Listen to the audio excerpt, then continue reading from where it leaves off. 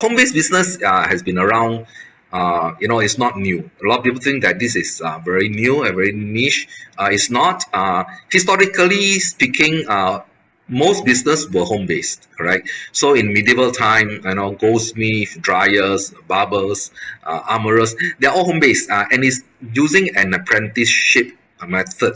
So you pass your skill down to your children, or you pass your skill down to an apprentice, and they work out of your house, right?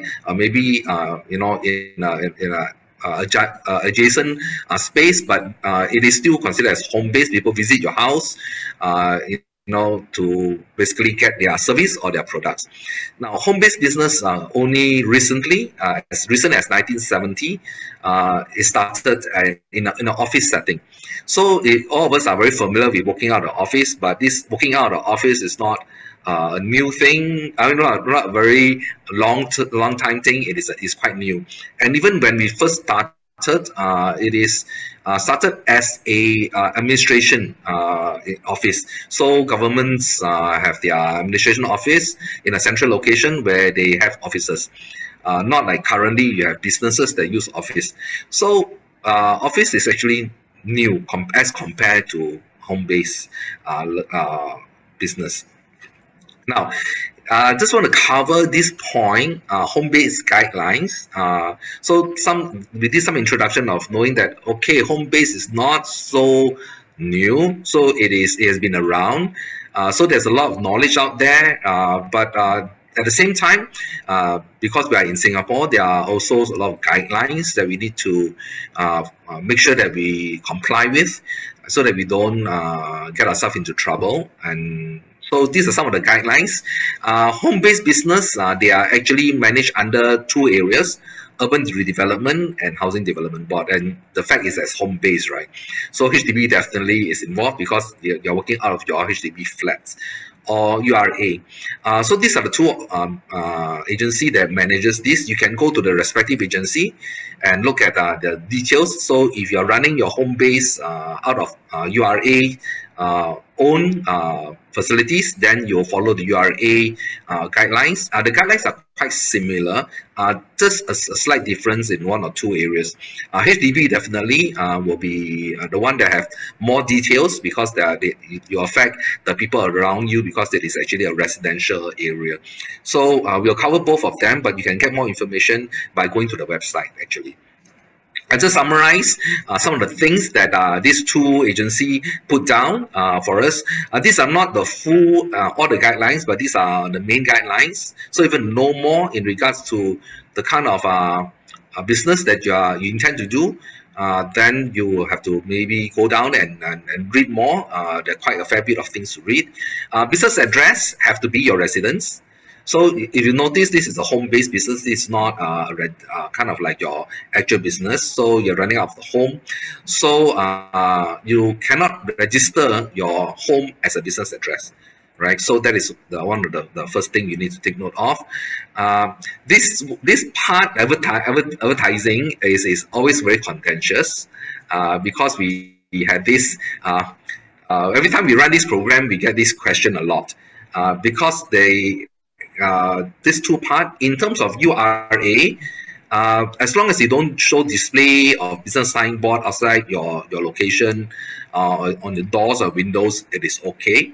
For HDB, there's an additional clause of advertising on newspaper, paid online advertisement, including mobile platform. So sometimes we get this question as, oh, does it mean that I cannot advertise, cannot promote it on my social media, or cannot use my Instagram to promote my business, or I cannot use my WhatsApp? I think the keyword here is the word paid.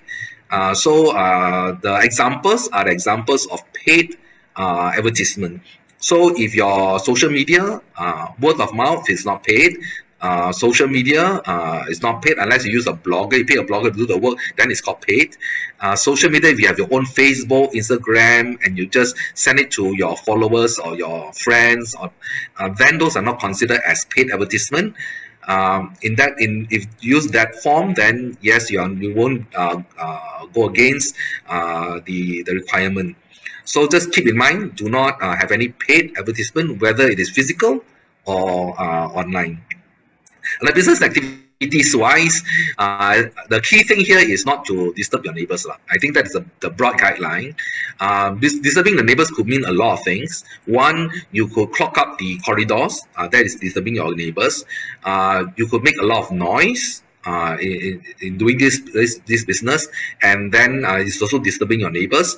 Or you could be cooking, and the smell and the fumes is overbearing, and so that's also considered as disturbing your neighbors. So and also the time, basically, you start like too early or end too late, that's disturbing your business, your neighbors. There are also things like if you have to move things out of you store things in your house. Let's say you're doing a kind of online business and you need to move it, and the thing is very bulky, and you use the lift, and it becomes a bit dangerous. That is also considered as being a hazard to your neighbors. All this will basically be not allowed. So keep in mind, home-based business is, at the end of the day, it is in a home. So do keep your neighbor well taken care of. Rules and regulation, there are a lot of other rules and regulations over and above URA and HDB. Depends on the product that you sell and the service that you provide. There are definitely rules and regulations applying to those services and products. Some of them may affect Singapore Food Agency, SFA, in regards to cooking. You bake cakes or cookies, or you serve some food, that will come under that. And if you do cooking in your house, your fire safety and shelter department will come to play. So you need to make sure that your home is well ventilated, and so fire safety provision is made. So these are some examples, and just share with you the recent incident. I think some of you will probably be aware of this. If not, this gentleman actually reared chicken in his house, and he sold the chicks and the feeds to so-called the community, the group, the community. And this happened actually found out in 2019, somewhere in April 2019, but the charges only happened this year, 2021. So there's a spread of 2 years.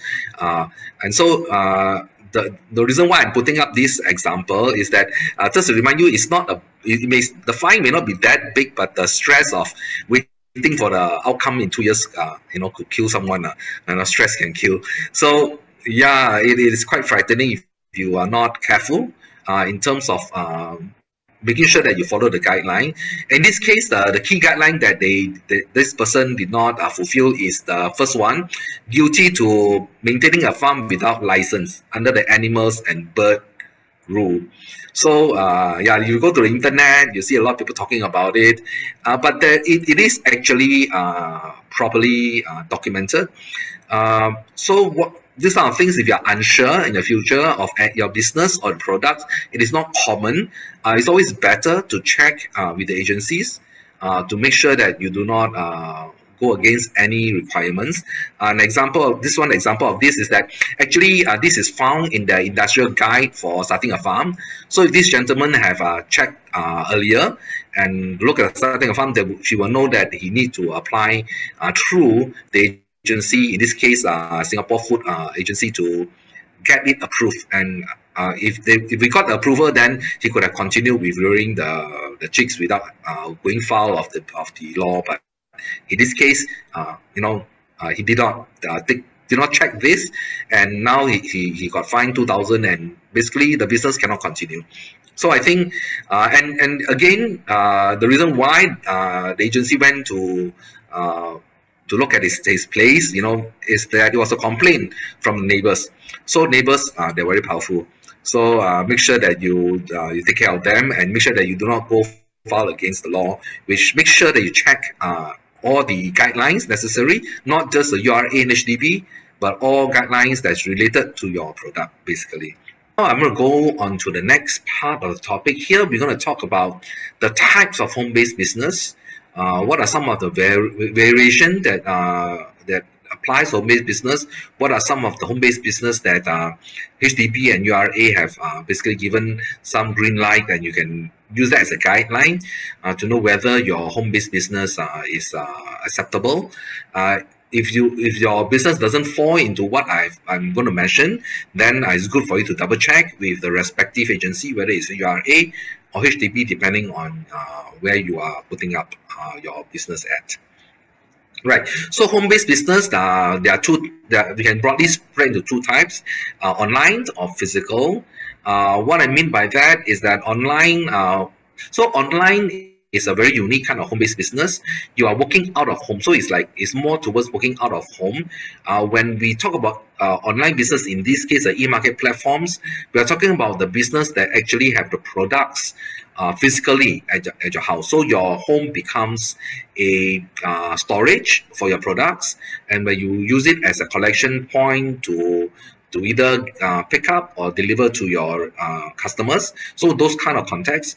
But if you are doing an online business, staying at home, and you're doing cross-dock format where the product don't come to your home at all, and there's nothing that happens in your house except using the computer, then that's not really considered under this home-based business model. Home-based business can be also as a social media. You can be engaging you can be a blogger, for instance. You can be helping companies to do the social media content, and therefore at home you do photography. You can do a lot of content writing for such companies, and therefore that comes under online as well. Physical, there are services that people come to your house. For instance, maybe to get a haircut or pedicure, manicure. Those are part of services, or even tuition. Come to your house for tuition is part of services as well. Then you have home studios, where you organizers, like for instance activities like you do yoga, and you do, like for instance, some form of exercise. I have a friend who does teaching tambourine exercise from home. So all these are considered as home studio. It's the form of home-based business as well. So broadly, these are some of the things we categorize as. There are definitely more, but to simplify for beginners, this is a good way to segregate them.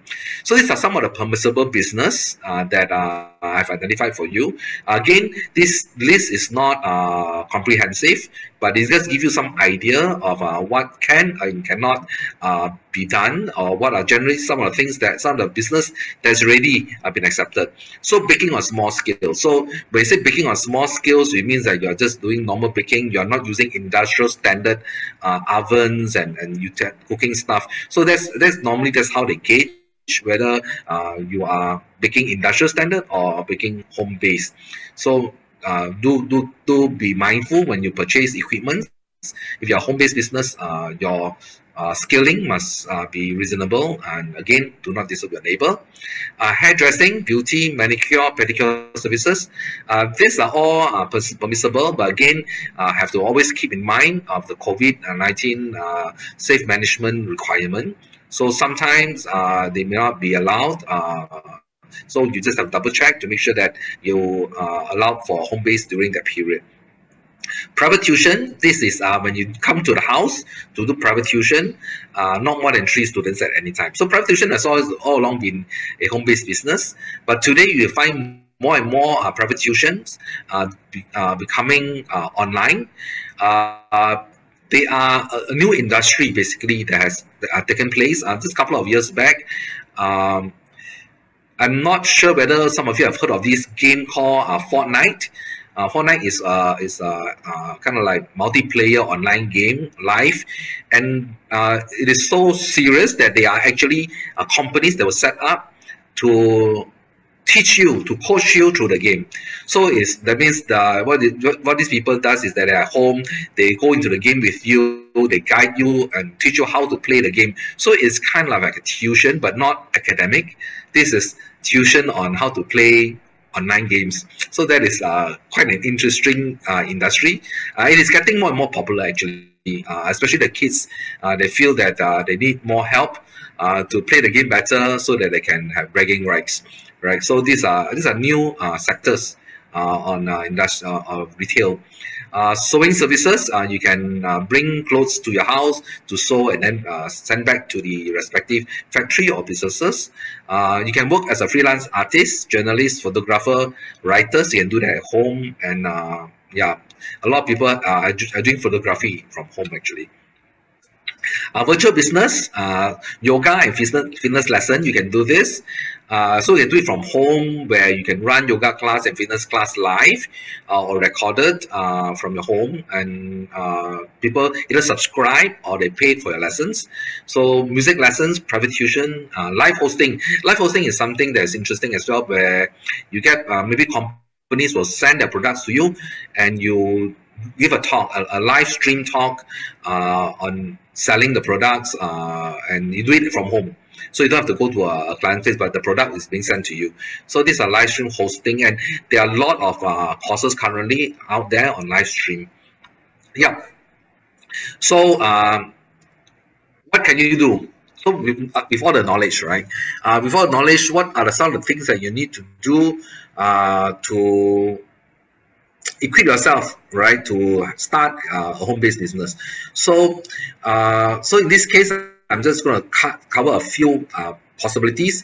So if you're doing handicraft, you're selling mobile accessories, you're selling some dry goods, you know, you brought in some honey from overseas, or some beauty products like you know, essence, fragrant essence, like some products that are basically what they call moisturizers and stuff. But just keep in mind that if you have anything that that is for moisturizer or consumption type, make sure that you fulfill all the requirements for food consumptions, or for use on the body, on the hand, right? So that you're not, your lead and some of the toxin is not above the requirement. So e-commerce business. So this is when you mean that you go to a platform, you can use Shopee, Lazada, Q10, Carousel, any of these platforms, or all the platforms to sell your products. These kind of platforms are free to start. So if you do handicraft, you can sell it on any of this. You bring in honey from Australia and you sell it, you can do that. The audience is very big. There's already within the platforms, they have already some inbuilt marketing. Now, what are the difference here? They have commission. So if you sell something, when you list, it's free, but when you sell, there's commission. So your margin may be lower, and therefore you may want to price it higher.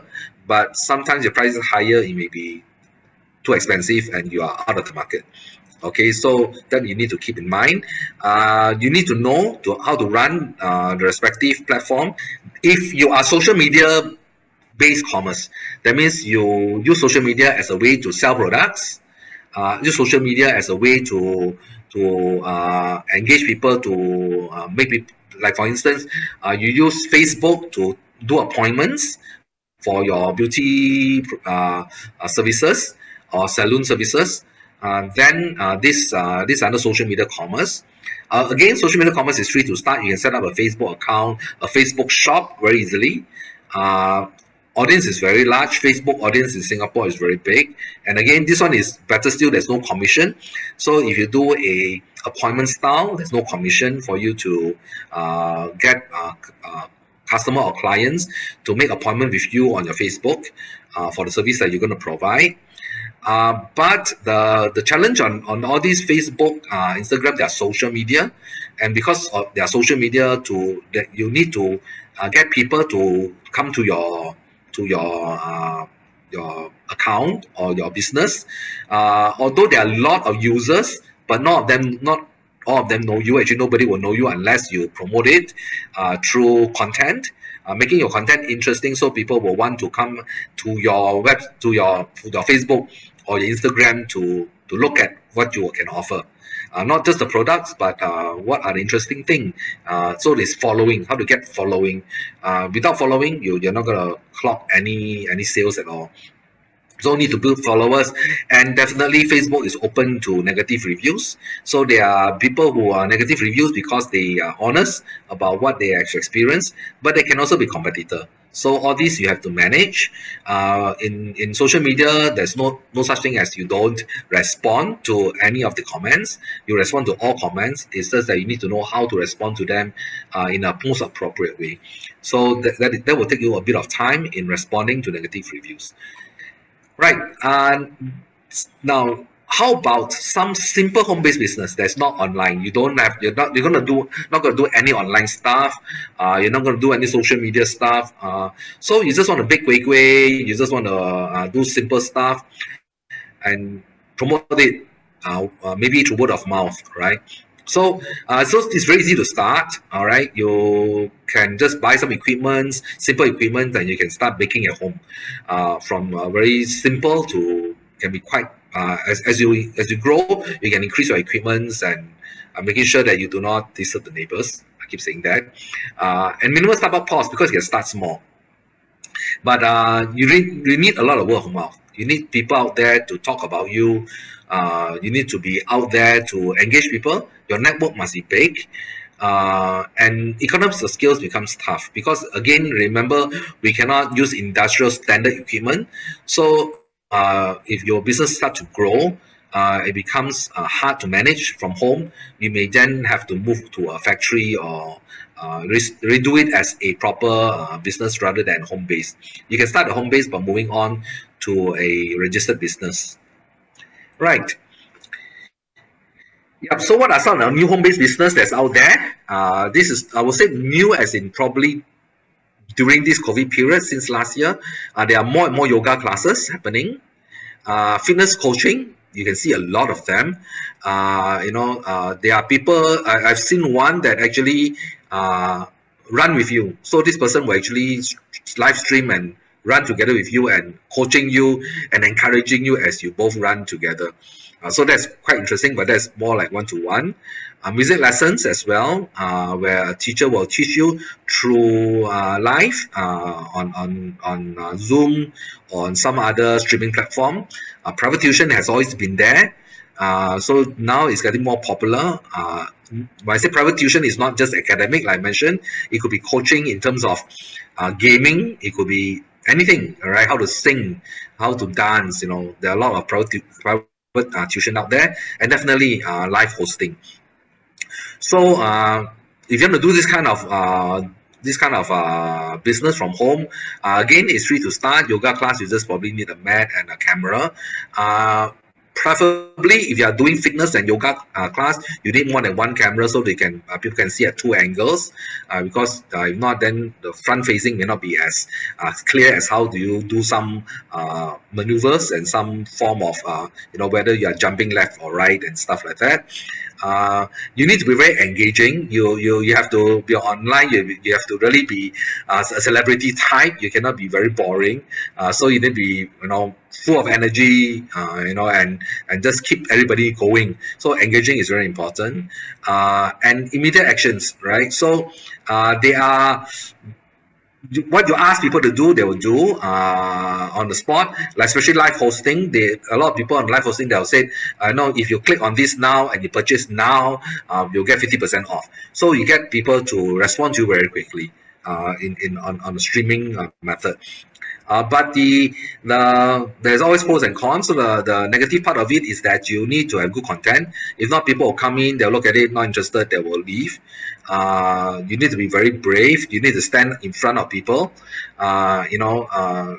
So you just keep in your mind that you're talking to a group of people. You need to engage them. At the same time, you need to be courageous enough to know that you shouldn't be shy and quiet because you're engaging people out there. So you open to negative feedback. They can be very live negative feedback that everybody can see immediately. So you need to respond to that as well. And how you respond to that is again live. So you respond negatively, you may be quite a serious repercussion. So these are some of the pros and cons. But basically, before I end, this is just a thought for all of you. Most of us know our product and services. We because these are something that we do well, right? Some of us big amazing pandan chiffon cake, right? You know your product, you know how is it made, you know how it tastes, you know who will eat your product or buy your product. You know how to satisfy their needs, right? But I think the important thing here is that all this knowledge are good, but and then the first and foremost importance is how you bring this particular audience that's online or physical audience to you.